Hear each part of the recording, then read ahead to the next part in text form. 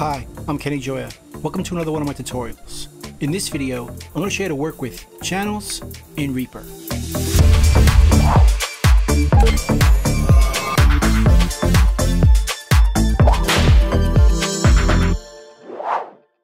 There's a lot of confusion around the difference between tracks and channels. To create a track in Reaper, we can just go over here and double click, and that'll create a track. Create another one below, and so on. Now on these tracks, we could put media, which could be a mono file, a stereo file, or a multi-channel file, or even MIDI or video.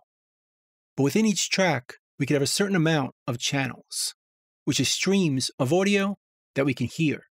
And by default, if we go to the routing on the track, we can see it starts with 2 channels of audio, one for the left and one for the right, which is based on your speakers or your headphones, as we typically have 2. Although we could change how many channels on each track right here. We could use 4 all the way up to 64. But we're only going to hear the first 2 unless we set up multiple speakers on our system, like for rear speakers or surround 5.1 or 7.1 or so on. But typically, we just have 2 speakers. So we're only going to hear 2 channels, left and right. But let's bring in an audio file. Let's go to my hard drive, and I'm going to choose a mono kick audio file. Right here, just drag it in and drop it. And as we can see, it's a mono audio file, as we're just seeing one stream of audio. And if we hit play, we'll hear it. And if you look at the meters over here, we're seeing 2 meters. Even though there's 1 channel of audio. Because like I said before, Reaper starts off with 2 channels on each track. So even though we're using a mono file, it's coming out of 2 channels on your system, the left and right, with both channels being the same. But if we bring in a stereo file instead, let's bring in this synth and drop it. Now we can see this file has 2 channels, left and right. And if we play it, we'll see 2 channels on our meter. But they should look a bit different, as each channel is not exactly the same, which makes the synth sound wider, like this.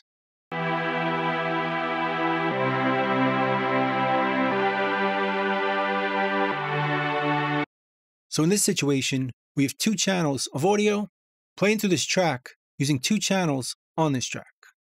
Now let's bring in a multi-channel file. Over here, I have a synth and a vocal. Let's drag it in and drop it. And we can see this audio has 4 channels. 2 channels of a synth and 2 channels of a vocal.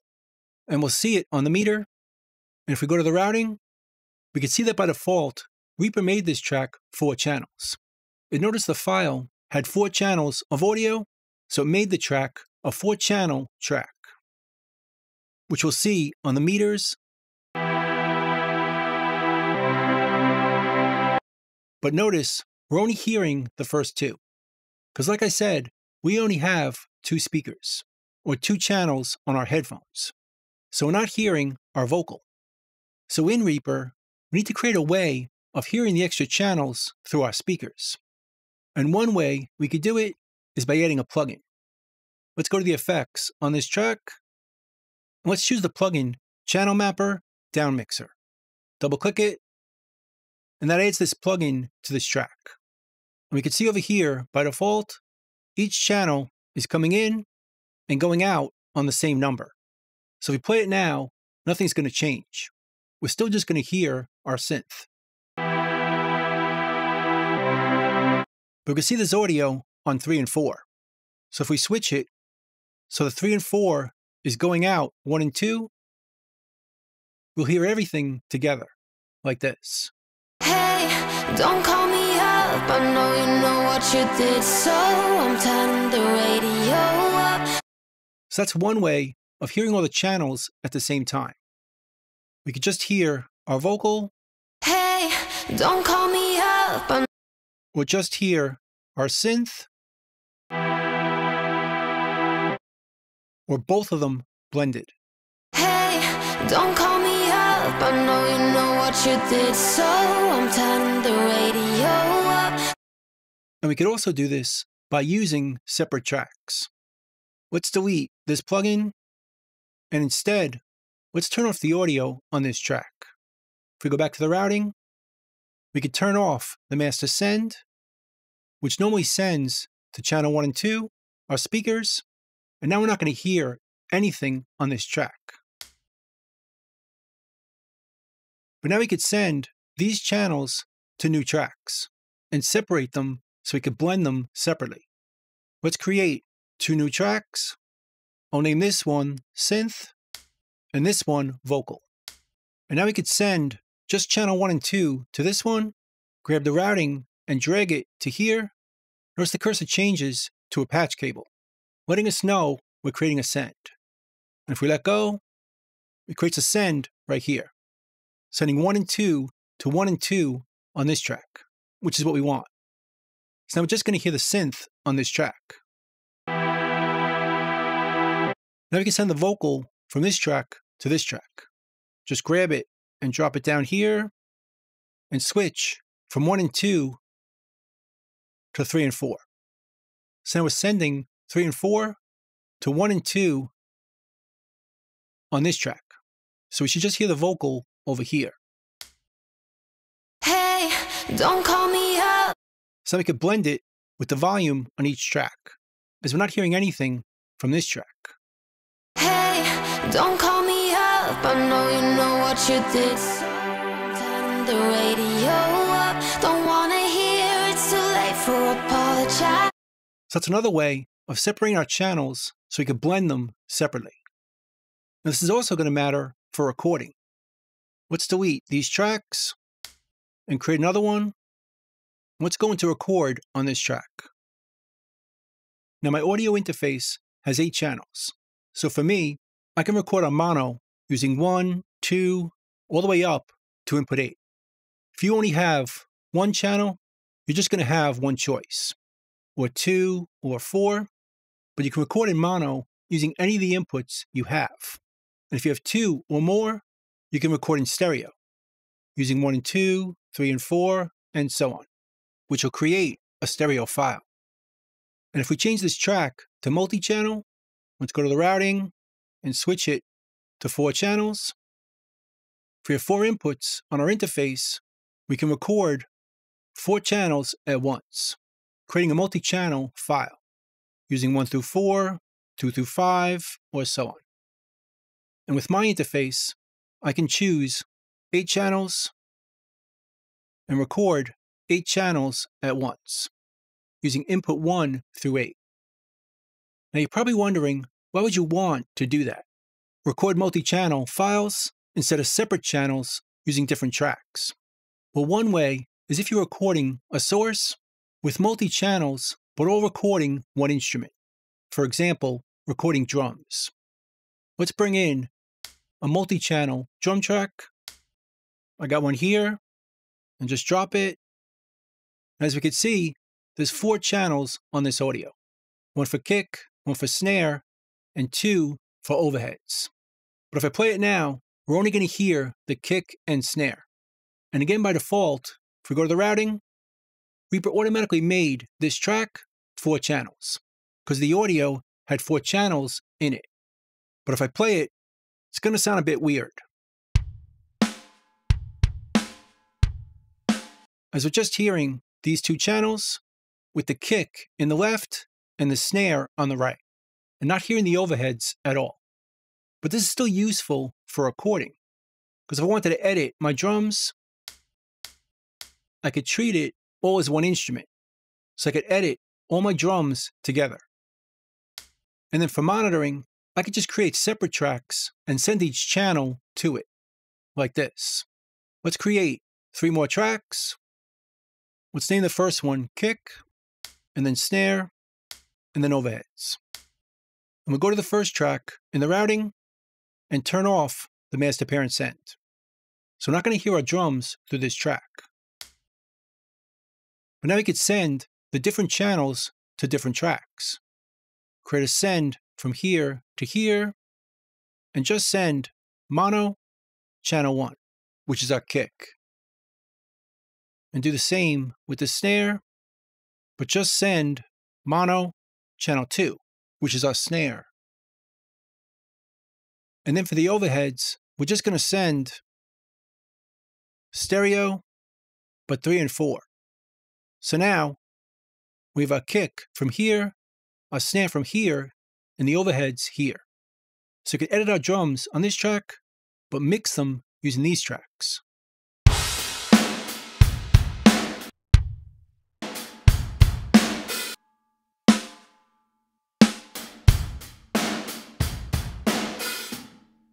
Perfect. So that's a typical use where you'd record a multi-channel file and then send it to separate tracks for mixing. We could also use different channels to create side chaining. So let's import a mono kick file from our hard drive into Reaper. Right here, drag and drop it. Let's also bring in our synth. Right here. And together, they sound like this.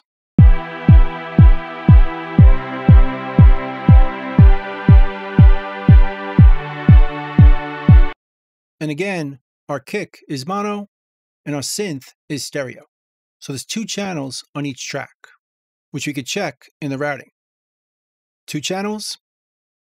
Let's say I wanted to sidechain our synth using the kick as a trigger. We could add a compressor to the synth. Let's choose the REAPER compressor, which looks like this. And for our detector input, we could change it from the main inputs to auxiliary inputs. Then we could use this as a sidechain. Just go to the routing on our kick and drag and drop it. And notice it's going to send our kick from 1 and 2 to 3 and 4 on the synth. So now we have 4 channels on our synth, with 3 and 4 being used as a sidechain, creating effects like this.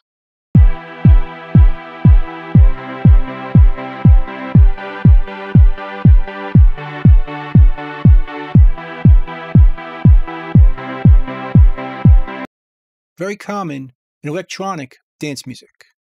And again, if we check our routing on the synth, it's now changed to 4 channels, as channel 1 and 2 is for the synth, and 3 and 4 is for the kick that's triggering the sidechain, giving us the effect we're hearing here.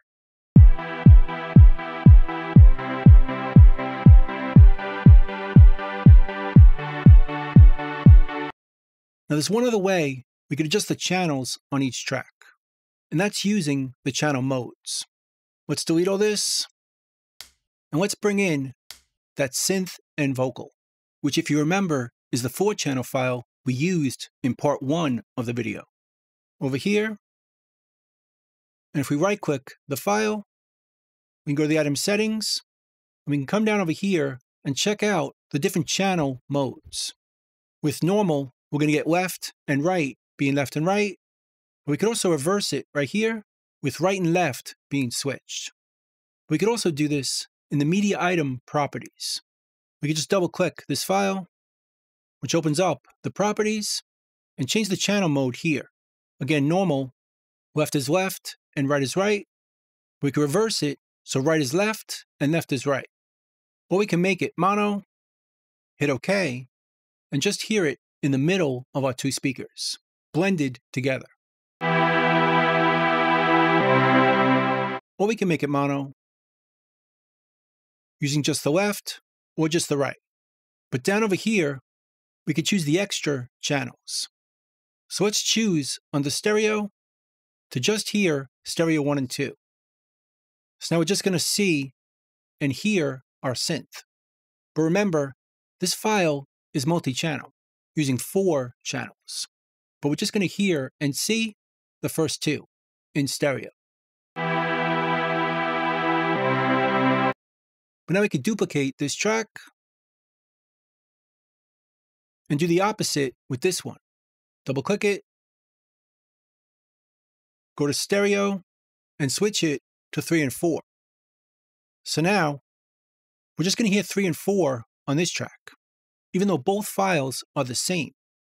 But we have the vocal over here, Hey, don't call me up. and the synth over here, which we could blend using our faders.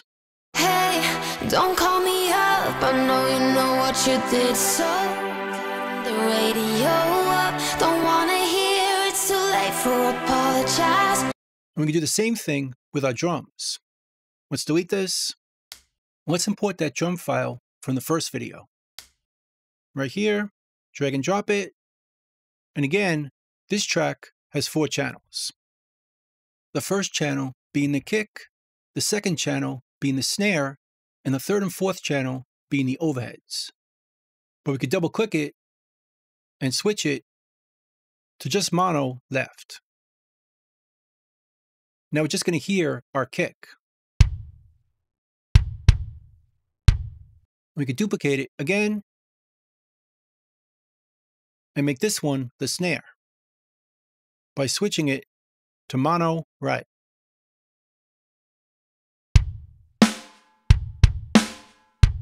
Just do the same thing again. Duplicate this track.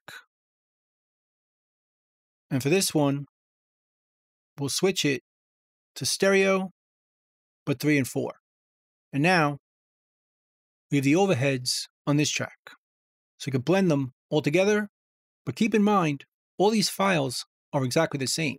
We just chose a different channel mode so you could hear and just see what we want on each track.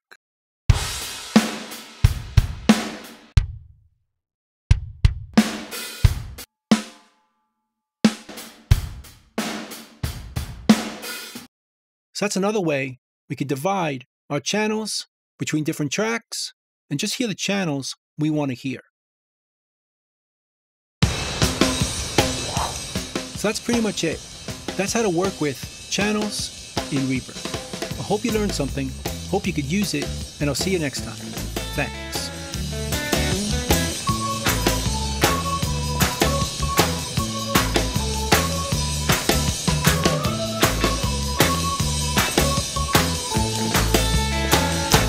Bingo, boys, let's go.